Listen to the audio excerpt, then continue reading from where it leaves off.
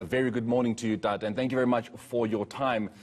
Who was Mncedisi Filtane? Mr. Mncedisi Filtane was the deputy chairperson of the UDM and a member of the provincial legislature in the Eastern Cape. Mr. Filtane is well known in this region as a sports person, a gentleman who has a taste in clothing, a very disciplinarian person, a hard-working individual.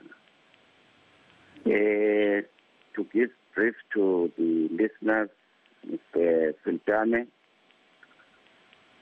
was admitted to hospital on Friday with low oxygen levels and died early this morning at around 4:45. We have lost a gentleman and a father, and we pass our condolences to his wife, children, and family, as well as his friends. May his soul rest in peace.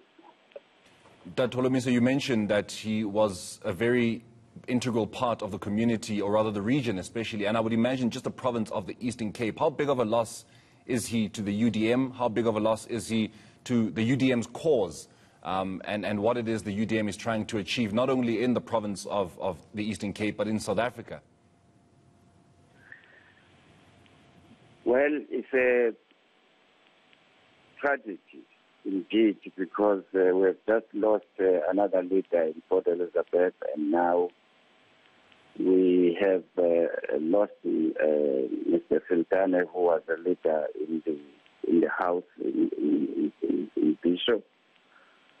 We are lost with words as to how to describe this matter, because it looks like the COVID is hitting us hard this year. We lost the spokesperson, you remember, Mr. Bandla Gogo. Yes. Then Bobani, and now Mr. Filtane is just unacceptable.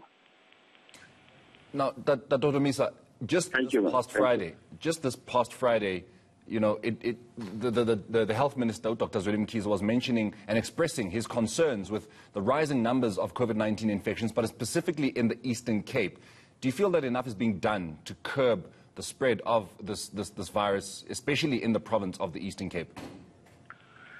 It is unfortunate that I'm not privy to the information of how they treat the people in this area. But at the end of the day, this thing needs people to be disciplined and stick to the guidelines as was published by the government 6 months ago as to what they are doing now, because they have the tools. I can't tell you. I don't know.